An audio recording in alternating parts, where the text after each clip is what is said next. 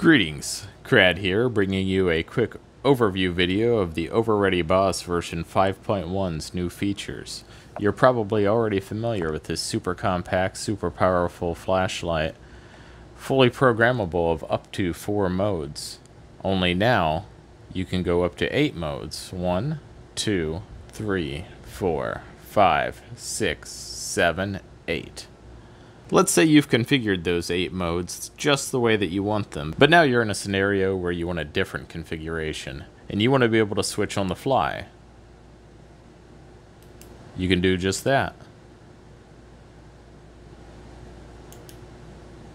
1, 2, 3, 4. 1.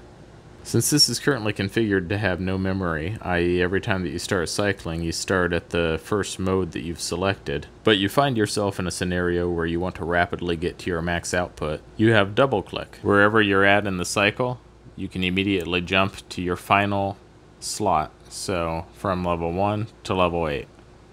If this was set up for 6, you could go from 1 to 6, you could go from 3 to 6, you could go from 4 to 6 with a double click. Join me for 3 detailed lessons and 1 or 2 supplementary videos to learn how to use the new features of the Oveready Boss.